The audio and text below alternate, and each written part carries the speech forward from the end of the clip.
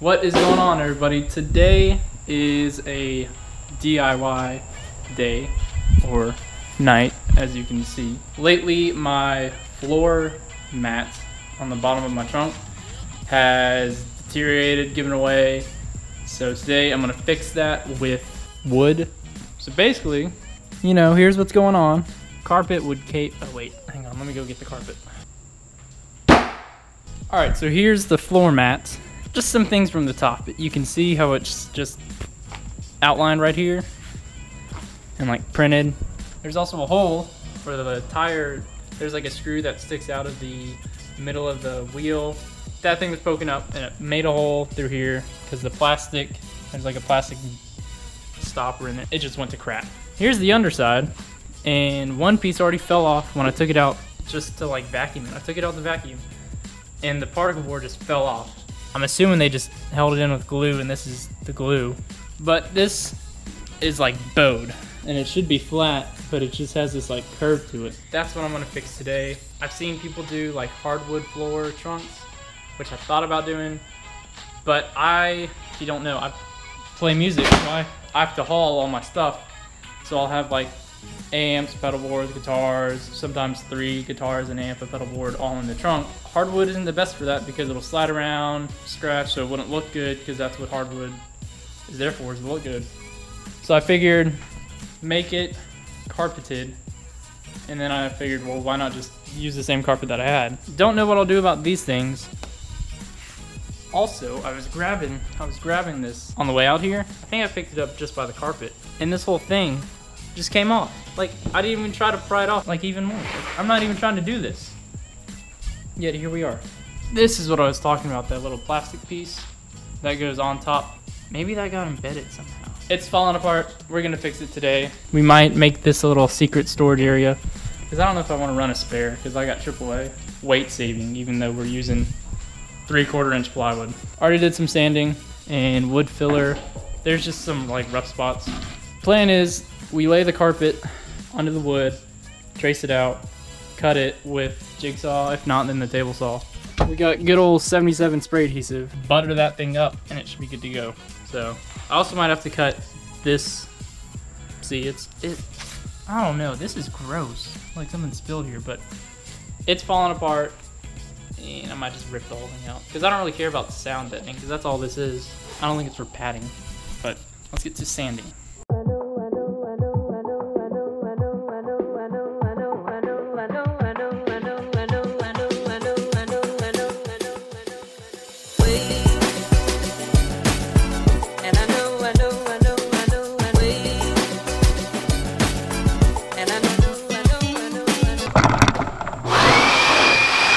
So sanding's done, and now it's time to trace. If you're like me and you found some scrap wood, what you want to do, wood bows, and it just bows over time. So you want to look down and see which way the crown is.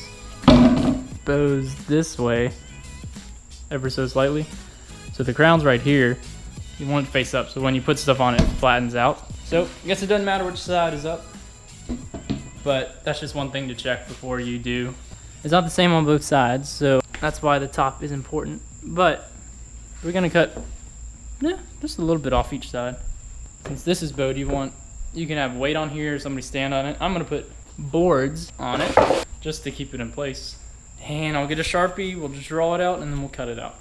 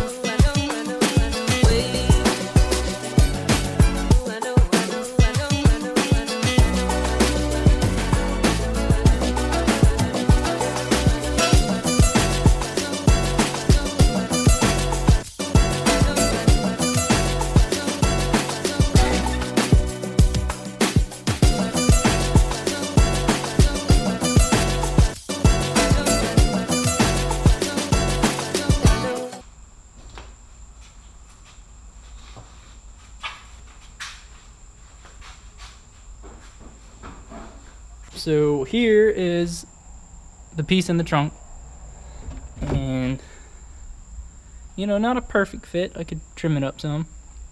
It does not cave in, but there is that piece right there, which comes up a little bit. That makes it kind of slanted. Yeah, I think I will shave down to that purple line, and that should make it a flush fit. But yeah, so far I'm happy with it. It was easy enough to get in and out, just as easy as the carpet. Let's keep moving this on.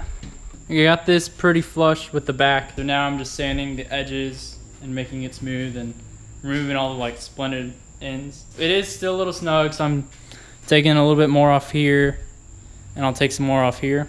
I will underneath here, because this is where that bump is. I'll start sanding some of this out, and it'll just help a little bit. I'm not trying to make it flush. Ain't no sunshine when she's gone. It's not warm when she's away. Ain't no sunshine when she's gone. I'm dedicated to this. What I did is I set the table saw blade height to roughly a third of the way and just randomly cut lines across. And what I'll do is I'll take this wood chisel, try to take a lot of these out. And she's always gone too long. Anytime she goes away.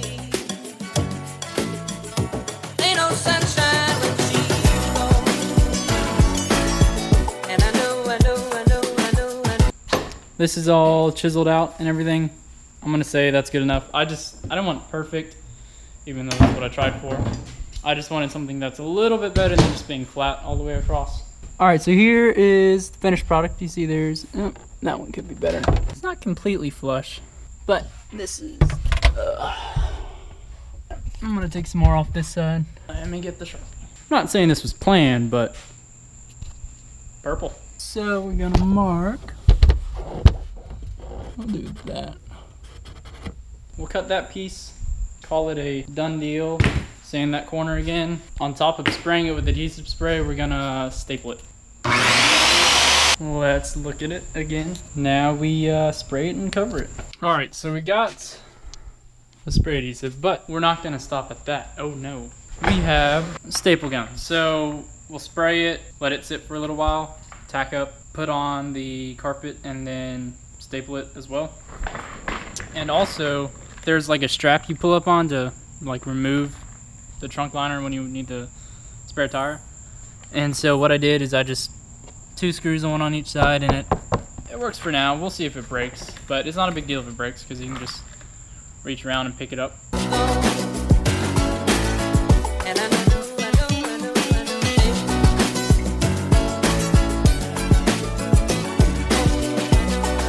It has been a couple minutes, so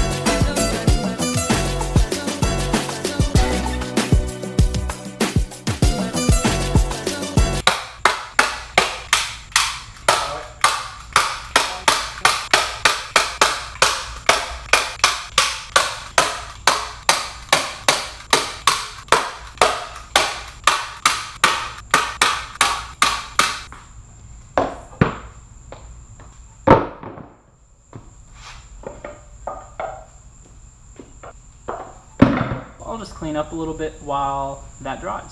All right, so the garage is sort of cleaned up, and this is sort of dried, so good enough to stick it in, right?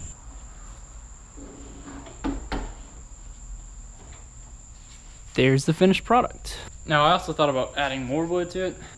If I do, it'll be thin wood, maybe 1/4 inch versus 3/4. I mean, you can clearly see the outline of the board, but this base is strong, and it should do what I want it to do, which is, you know, not break when I have 100-pound of gear in here. I'm gonna call this one more of a success than this one, because this one, I mean, it's still holding up great, but it's, you know, it has its flaws.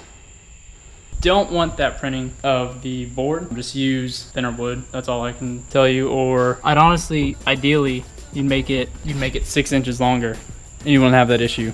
But it might get wobbly because of the stuff on it, but whatever. So that's where I'm gonna end this video and call it a night. If you like what you see, please subscribe. We are so close to 1,000.